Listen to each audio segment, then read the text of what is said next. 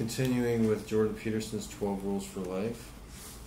Rule number 10, be precise in your speech. This is the second section of rule number 10, and it's titled Tools, Obstacles, and Extension into the World. We assume that we see objects or things we look at the world, but that's not really how it is. Our evolved perceptual systems transform the interconnected, complex, multi-level world that we inhabit not so much into things per se, as into useful things or their nemesis, things that get in the way. This is the necessary practical reduction of the world. This is the transformation of the near infinite complexity of things through the narrow specification of our purpose. This is how precision makes the world sensibly manifest. This is not at all the same as perceiving objects. We don't see valueless entities and then attribute meaning to them. We perceive the meaning directly. We see floors to walk on, and doors to duck through, and chairs to sit on. It's for this reason that a beanbag and a stump both fall into the latter category, despite having little objectivity in common.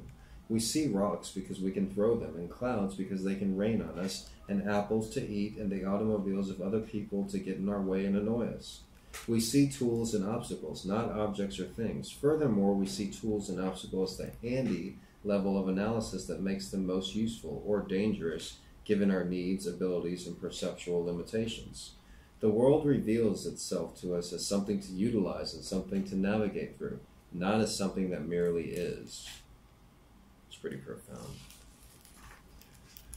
We see the faces of the people we are talking to because we need to communicate with these people and cooperate with them. We don't see their microcosmic structures, their cells, or their subcellular organelles, molecules, and atoms that make up those cells. We don't see as well the macroism that surrounds them, the family members and friends that make up their immediate social circles, the economies that they are embedded within, or the ecology that contain all of them. Finally, and equally importantly, we don't see them across time.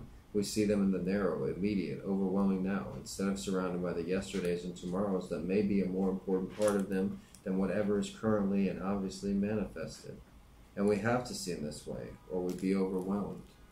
When you see an elderly person, they haven't always been elderly. You don't know the person or anything, you're just walking around, you see something, you're like, oh, that person's in their 70s or 80s. That person used to be a teenager, that person used to be in their 20s, used to be in their 30s. They're not anymore. Doesn't matter how much money they have or where they're from. That's life, that's how it goes. Life. One thing's for sure. Nobody gets out alive.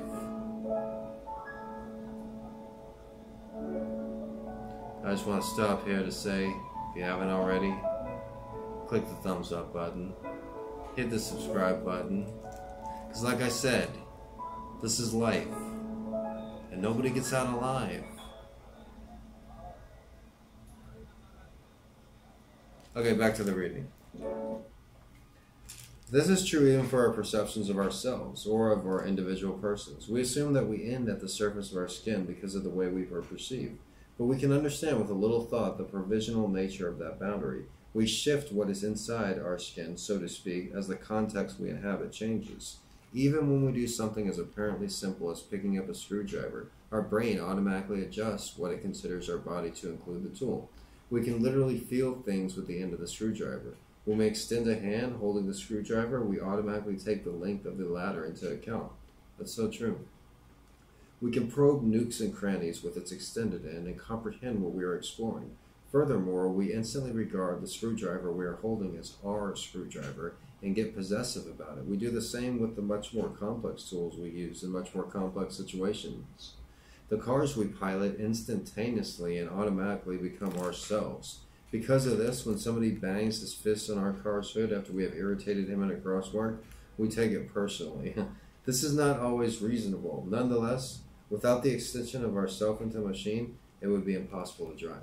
I've never suffered from that affliction, considering the automobile an extension of myself. I have been in crosswalks, however, and banged somebody's car for getting too close for me. I do remember how upset the person became on each occasion. The extendable boundaries of ourselves also expand to include other people, family members, lovers, and friends. A mother will sacrifice for her children. Is our father or son or wife or husband more or less integral to us than an arm or a leg? We can answer in part by asking, Which would we rather lose? Would we rather sacrifice more to avoid? We practice for such permanent extension, such permanent commitment, by identifying with the fictional characters of books and movies. Their tragedies and triumphs rapidly and convincingly become ours. Sitting still in our seats, we nonetheless act out a multitude of alternate realities, extending ourselves experimentally, testing multiple potential paths before specifying the one that will actually take. Engrossed in a fictional world, we can even become things that don't really exist. In the blink of an eye, in the magic hall of the movie theater, we become fantastical creatures. We sit in the dark before rapidly flickering images become witches, superheroes, aliens, vampires, lions, elves, or wooden marionettes. We feel everything they feel and are peculiarly happy to pay for the privilege, even when what we experience is sorrow, fear, or horror. You know, that is so funny. I don't go to the movies, but like that is kind of what it is. People that go to the movies, they all go there and they turn off the lights and everybody's like, it's imagination time. Like, I'm a witch, I'm a doctor, I'm a blah, blah, blah. Or like women like, I'm in a funny relationship with a handsome person, you know? Like, it's so like hilarious. Like, everybody's doing their own like thing. It's so sad too. But anyways. Something similar, but more extreme, happens when we identify not with a character in a fictional drama, but with the whole group in a competition. What this is talking about sports?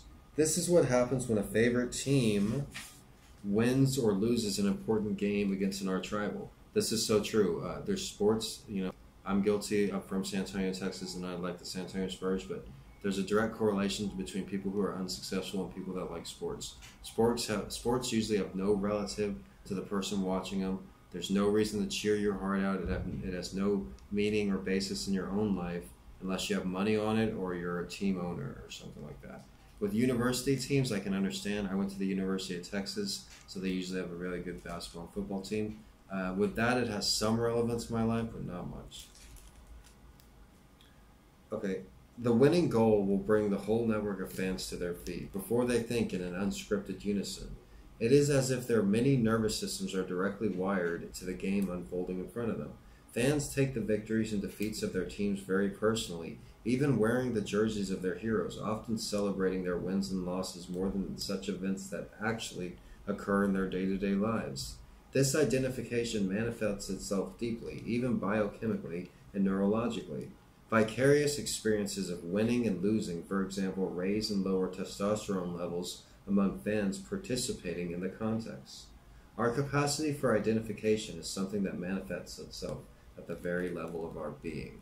I think of college sports in the South. College football is huge, and you see all those big stadiums. They sell more tickets than the NFL. There's like 100,000 people, and you look in the student section. There's always like beautiful co-ed young girls all crying their hearts out if their team isn't winning. But like deep down, they don't even know the rules of football. Like there's no reason to cry like that or to act like it has any significance in your day-to-day life. I'm getting off of sports myself. I only used to. There was a few years where I watched football. That was a waste of my life. But basketball now, I don't normally watch the games anymore because they have them all condensed onto YouTube like 10 minutes after the game is over with. The whole game will be condensed into like a 10-minute thing. And you don't need to see like every play, every foul call, every loose ball. You know, they take every important play of the game and they condense it into a 10-minute thing.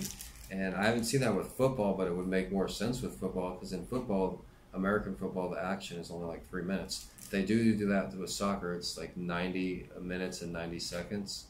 And so I've been watching a lot of the World Cup games in 90 seconds compared to 90 minutes. And it saves me a lot of time. You hear some sports stories. They're saying like, oh, attendance at the NFL is down and viewership is down on all sports across the board. And it may have to do with the players not standing for the national anthem. Like, no, it has to do with people like wising up and technology showing just how smart and productive people can be. Okay. Fans, okay, to the degree that we are patriotic, somewhat similarly, our country is not just important to us, it is us. We might even sacrifice our entire smaller individual selves in battle to maintain the integrity of our country. For much of our history, such willingness to die has been regarded as something admirable and courageous as part of human duty. Paradoxically, that is a direct consequence not of our aggression, but of our extreme sociability and willingness to cooperate. If we can become not only ourselves, but our families, teams, and countries, cooperation comes easily to us, relying on the same deeply innate mechanisms that drive us and other creatures to protect our very bodies. I've been watching the World Cup recently, and I like that a lot because there's a lot of subplots. To the school that I work at, a couple of the students are soccer fans, so I talk about the World Cup because there's 32 countries. I can help them find the countries. There's all these like side stories, all these like other stories going around, and there's the sense about national pride. What he was just talking about that last chapter. Like today, England finally won a World Cup knockout game in penalty kicks, and that was really exciting. One of the few players that I know for England. He plays on a team called the Tottenham Spurs. And as I mentioned earlier in this video, the sports team that I always grew up cheering for was the San Antonio Spurs.